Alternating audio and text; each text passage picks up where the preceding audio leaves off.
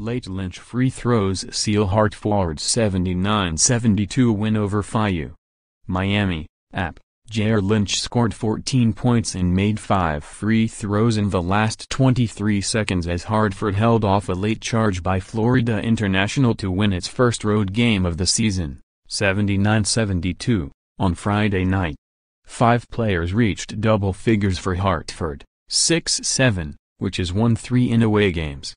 John Carroll scored 17 points with 10 rebounds and 6 assists. Dunne and Travis Weatherington added 15 each and George Blagojevic scored 10. The game was tied 10 times and became a nail-biter at the end as a 10-point Hartford lead nearly vanished in the final 3 minutes, beginning when Isaiah Banks nailed a three-pointer after a turnover to spark a 10-2 run, and FIU came as close as 74-72 when Trejon Jacobs made a 3 with 36 seconds left.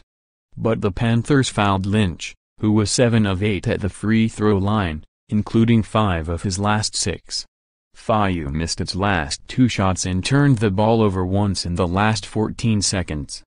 Jacobs scored 20 for FIU, 6-7, Brian Beard Jr. 17 with 6 steals and Eric Lockett 16 before fouling out.